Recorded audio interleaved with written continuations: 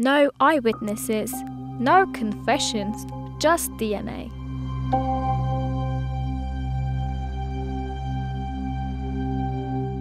Decades-old mysteries are being solved by a new tool, Forensic Investigative Genetic Genealogy, or FIGG. It's providing answers investigators never thought they'd find. In 1986, British geneticist Alec Jeffreys used his new DNA fingerprinting technique to solve 2 murders in Leicestershire. He proved the main suspect was innocent and linked DNA from both crime scenes to the same unknown killer. It was the first time DNA cleared someone who had been falsely accused and found the real killer. Within a year, the technique was helping police worldwide.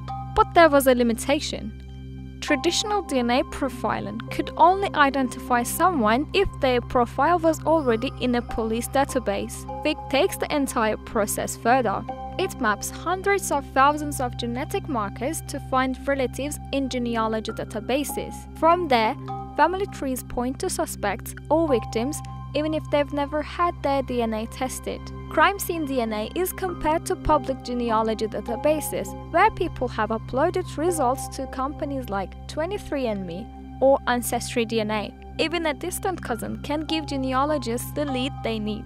FIGG hit the headlines in 2018 with the discovery of the Golden State Killer, a serial predator linked to 12 murders, 45 rapes, and hundreds of break-ins across California. He was caught more than 40 years later and sentenced to life in prison. Since then, FIGG has solved hundreds of cases once thought impossible to solve. In 2025, a boy found beaten to death in a Virginia creek in 1972 was finally named as 4-year-old Carl Matthew Bryant. DNA from just millimeters of his hair led investigators to his relatives in Philadelphia and to his mother Vera Bryant and her boyfriend James Hatchpeth, who found were responsible for the murder. Both are now dead.